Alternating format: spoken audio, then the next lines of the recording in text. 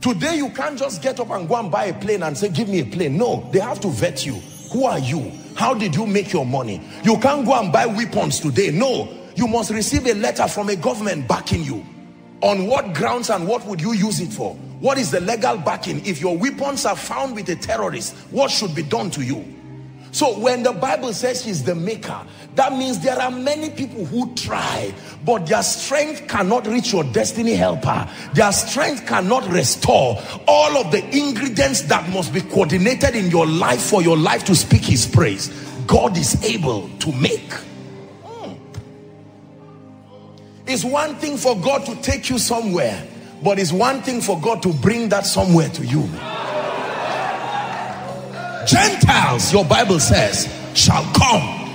There are times he will take you before kings, but there are times Gentiles will come to your light, and they are kings. These are the attributes that makes him mighty.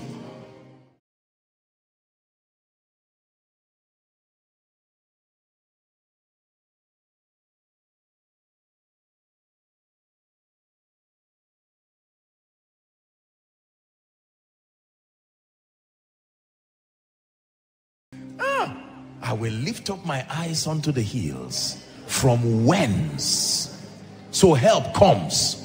Help does not just appear. There is a location where help resides. It says, my help cometh, just like faith cometh. My help cometh from the Lord, the maker of heaven and earth. And I've said it here that it's not only heaven and earth he makes. He also makes men. He also makes destinies. The maker of the heaven and the earth, the maker of destinies, the one who can pick an ordinary person from anywhere regardless the background and lift you. Listen, don't be left behind. God is shifting people into levels and dimensions in destiny. Don't sit down arguing and wondering, can God make a way in the wilderness? Don't sit down and say, I come from a village, I am not as educated as I would have wanted to be, I cannot even speak English well. We are talking about the creator of the ends of the earth, the maker. Is a name and an attribute of God that very few people understand. To make means to combine the right ingredients and produce a definite outcome. Make rice for me. You go to the market and source for everything that you use to make quality rice. Are we together? Alongside the sense to combine them.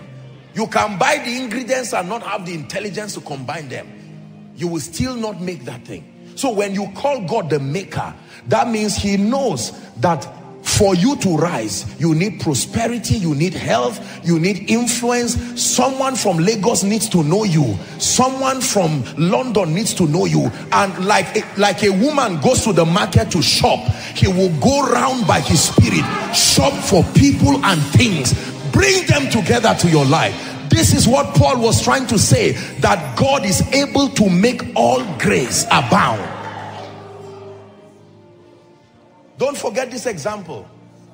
The might of God. The one who is mighty is not just the one who does mighty things, but the one who can look for the ingredients. Listen, those of you who have vehicles, how many of you know that there are vehicles we hardly buy? Not just because they are expensive, but their parts, they are rare. It's difficult to look for the parts. Today you can't just get up and go and buy a plane and say, give me a plane. No, they have to vet you. Who are you? How did you make your money? You can't go and buy weapons today. No, you must receive a letter from a government backing you. On what grounds and what would you use it for? What is the legal backing? If your weapons are found with a terrorist, what should be done to you? So when the Bible says he's the maker, that means there are many people who try, but their strength cannot reach your destiny helper. Their strength cannot restore all of the ingredients that must be coordinated in your life for your life to speak his praise. God is able to make. It's one thing for God to take you somewhere, but it's one thing for God to bring that somewhere to you. Gentiles, your Bible says, shall come.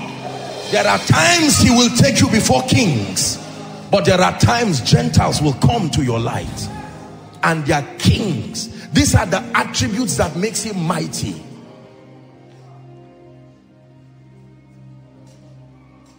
Holy, holy, holy.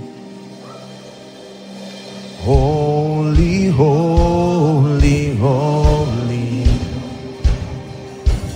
Holy, holy, holy.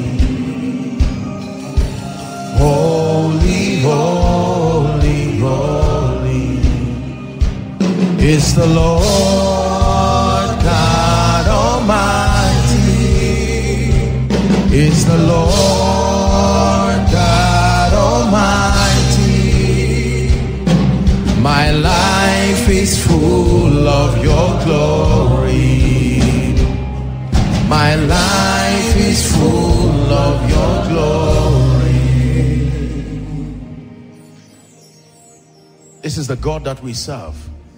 So when he moves mightily, listen, it's one thing for God to do signs and wonders, but it's another thing for him to make you. You become a living wonder. It says, I and the children that the Lord has given me, we are for signs and we are for wonders in Israel. Please believe this, so that whilst we are praying, you will remember again what God told you. That you may be small now, but I will lift you among your family members and put you in a position of grace. And then the devil tries to tell you, where did he leave all the people there? Then you just remember that the person talking is the maker. The maker. We're used to men making promises and failing. I will give you a job, they say. And by next week, they've been sacked out of that position. Because even though they were occupying that position as managers, there was an authority above them. You only become afraid of what God has said if there's someone higher than him. Because the person higher than him can stop him from doing it. But he swore, he searched if there was one greater, and not finding any, he swore by his name that by these two immutable things, it is impossible for God to lie. Please hear me. From any level and at any dimension in life, this God, this mysterious God, is able to pick you from where you are and lift you beyond your wildest imagination. Please hear me, my dear people. Do not allow society bully you with their sense of mediocrity. Everyone was created. No matter the color of your skin, no matter what region, you are still a creature. The only person that you truly owe that fear and reverence is the one who created, who can change times. And if he has decided to tell you that this is your season, then believe it. Believe it. Don't believe that rubbish. I can't be lifted in Zaria. I can't prosper. I can't see the outstretched arm of God. Remember what I told you.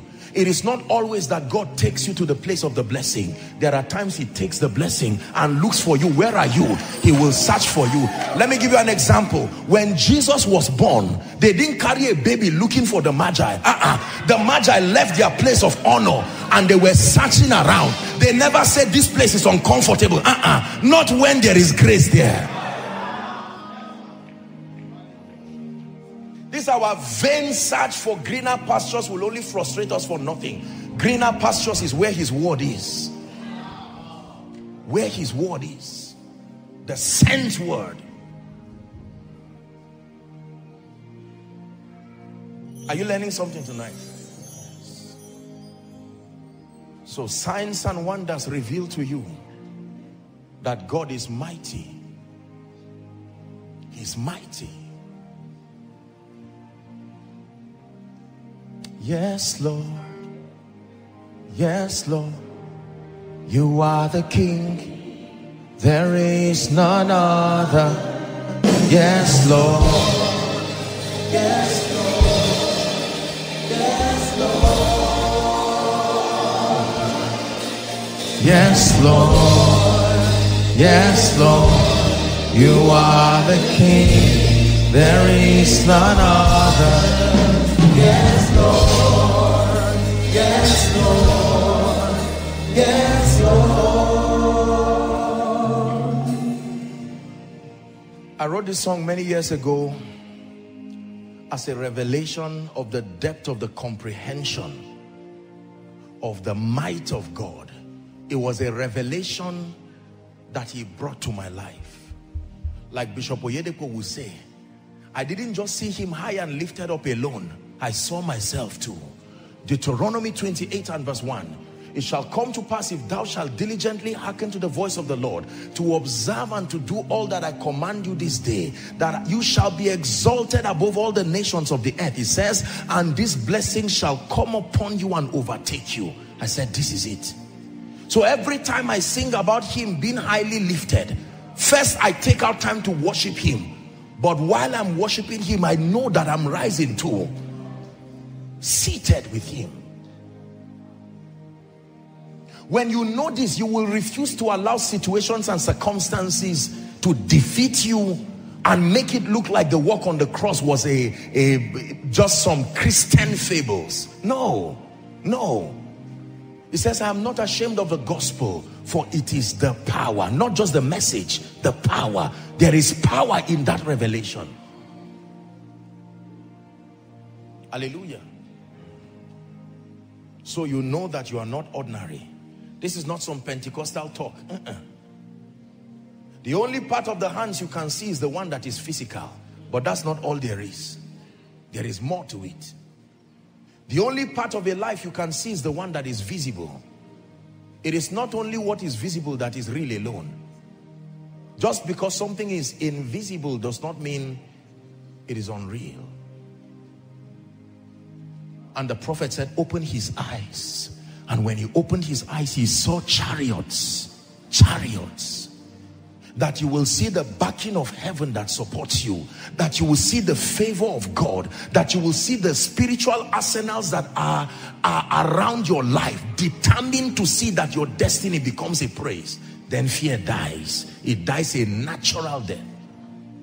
Say after me, in the name of Jesus.